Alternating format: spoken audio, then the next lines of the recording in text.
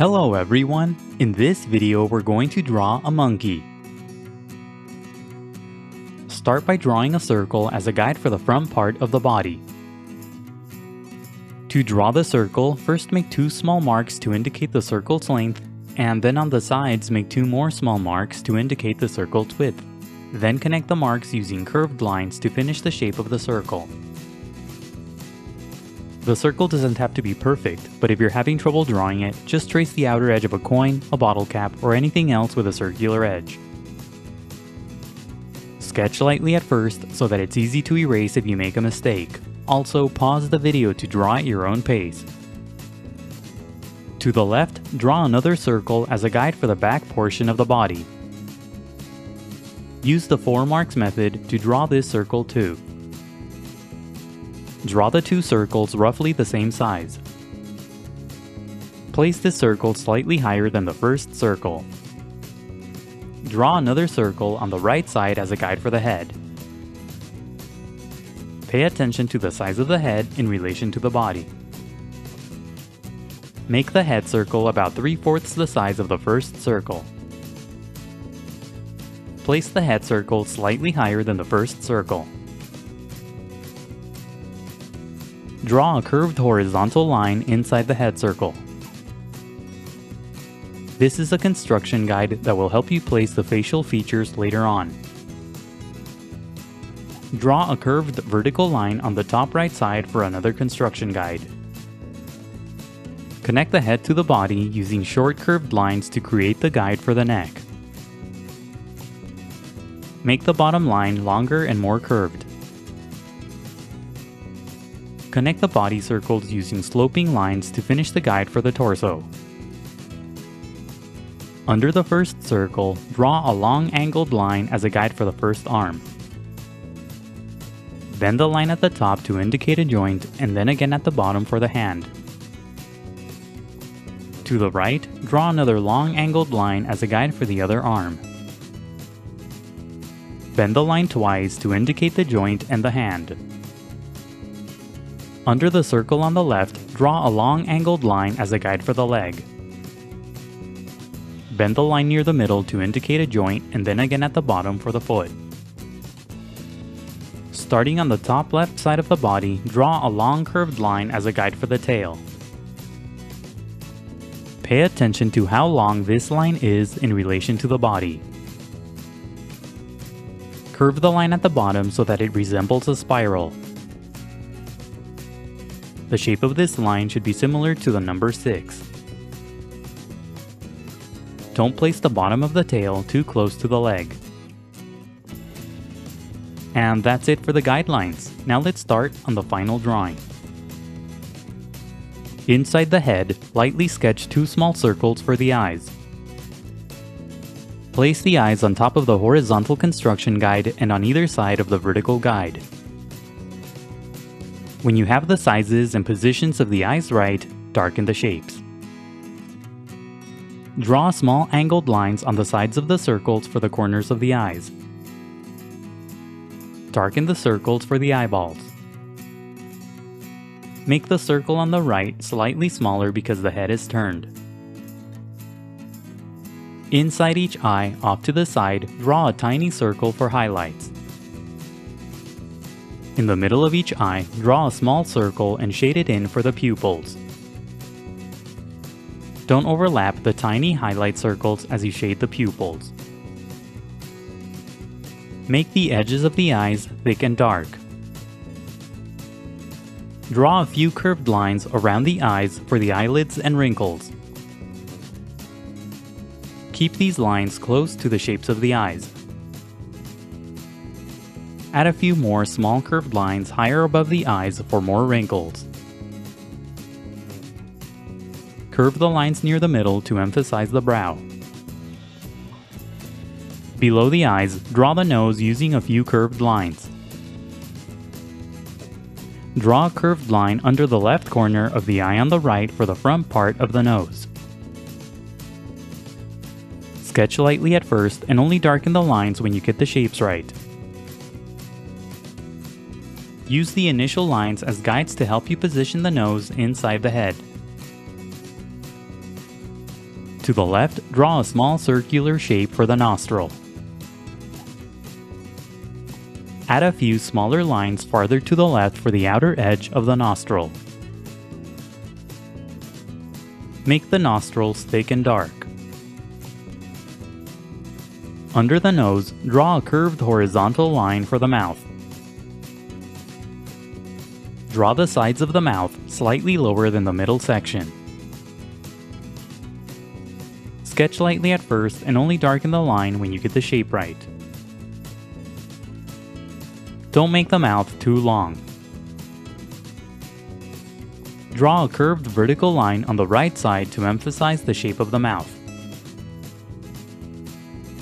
Under the mouth, draw a curved line for the chin. Use a series of short strokes as you draw this line for the fur on the chin. On the right side, draw a vertical line for the side of the face. At the bottom, curve the line to the left. Draw a series of short strokes along the tops of the eyes for the edge of the fur. These short strokes indicate where the fur meets the bare skin. Continue to draw the strokes on the left side so that the fur wraps around the eye.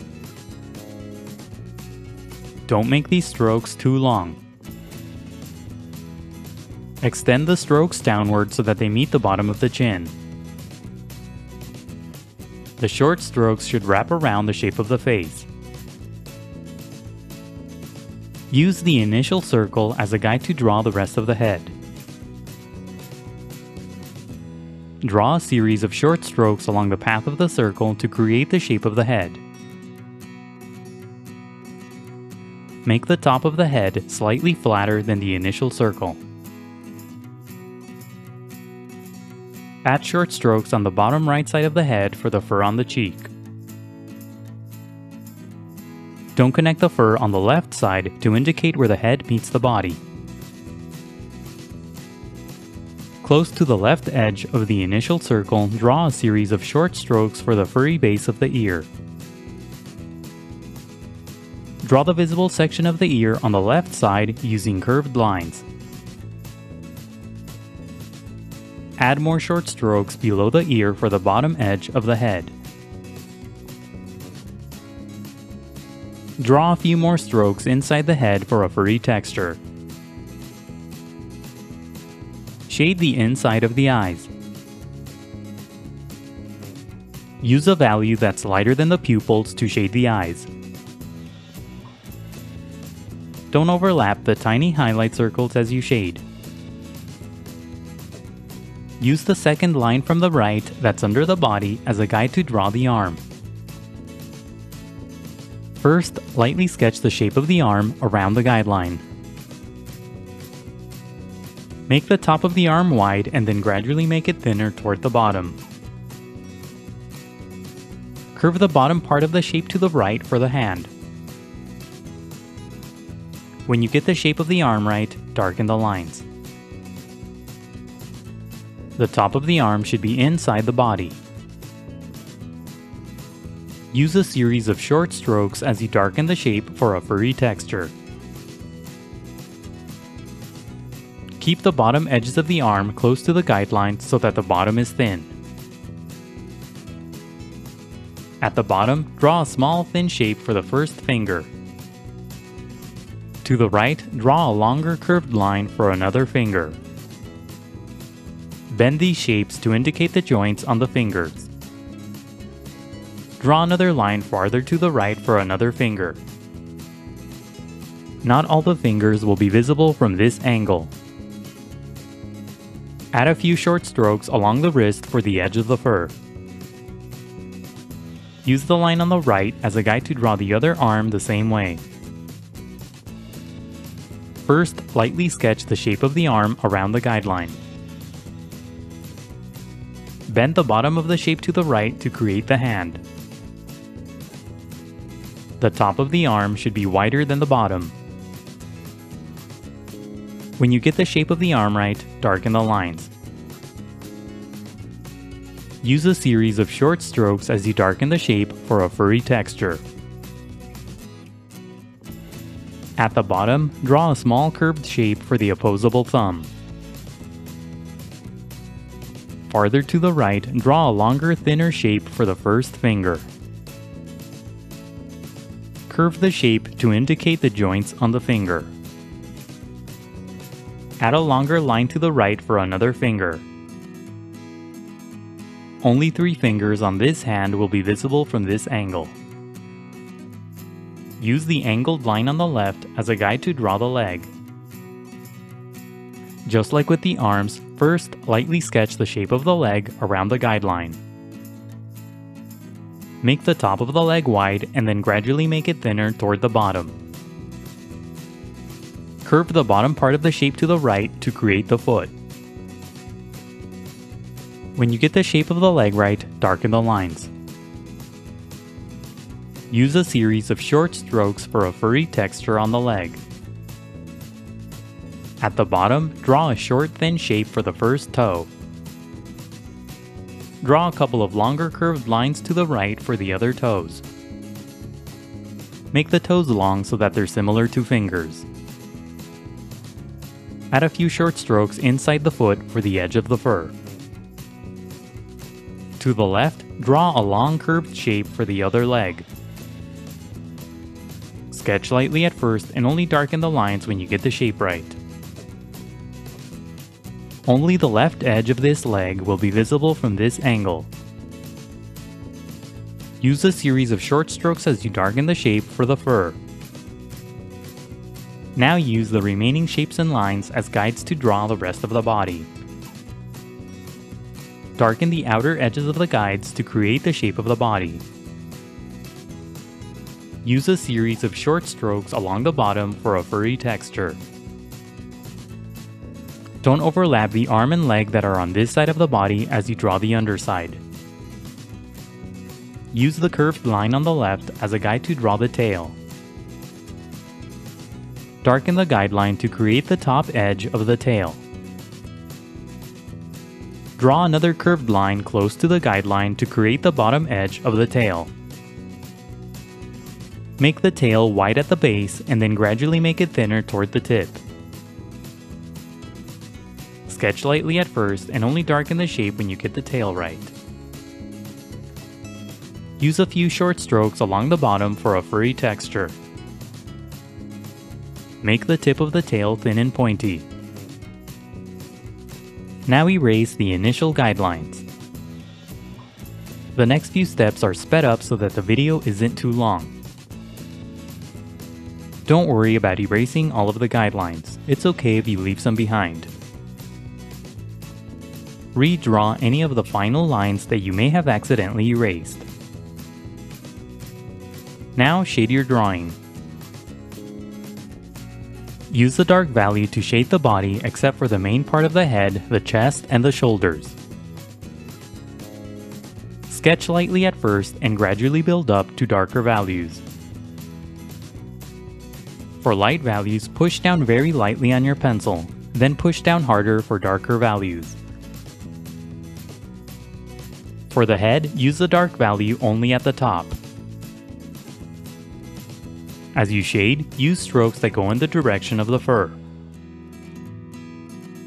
The strokes on the body mainly have a diagonal orientation. Add a medium value on the face and the white fur to create some shadows. Shadows will give the figure more dimension and volume. Use a very light value on the face and white fur. Add a slightly darker value throughout the body to create more shadows. Shade the hands and feet using a dark value. Draw a cast shadow at the bottom using a medium value. Shading can be time-consuming, so be patient and take breaks. Keep shading until you're happy with the result. And that's it for the monkey. Don't forget to pause the video to draw at your own pace. Also, please visit howtodrawanimals.com where every step of this tutorial is broken down into an individual image. That's how, and then the number 2, then drawanimals.com. If you'd like to support my channel, please consider buying my books on Amazon. I'll leave a link in the description below. And if you enjoyed the video, please leave a like, a comment, and subscribe for more videos in the future. Thank you for watching, and until next time, keep drawing.